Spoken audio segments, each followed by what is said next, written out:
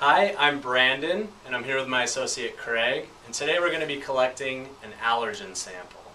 Oftentimes, clients contact us because they're experiencing allergy-like symptoms within their home. This can be in response to the presence of common indoor allergens. Today, the sample we'll be collecting will be in preparation for ELISA analysis. This analysis will be testing for the presence and significance of common allergens such as cat, cockroach, dog, and 2 common species of dust mites. The collection of the sample will be performed with use of a vacuum and a dust cassette. The cassette is placed onto the vacuum and collection can begin. For the sake of our video today, Craig will be simulating the collection of the sample. The intent at this point is to gather as much dust as possible. Typically, the inspector will pick multiple locations of carpeting for collection.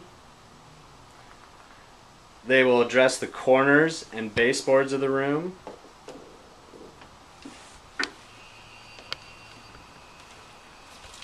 They will concentrate on flat surfaces that may not be cleaned often.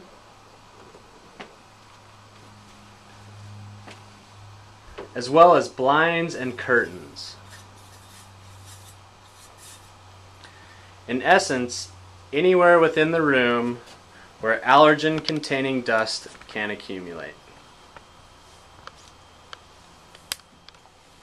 Once the inspector is confident that he has collected a sufficient amount of dust, he will disconnect the cassette, place the protective caps back on, and prepare the sample for shipment to the lab.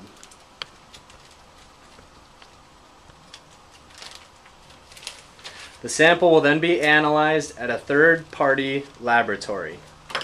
Based on the results of the analysis, a lab report will be generated outlining the presence and significance of the before-mentioned allergens.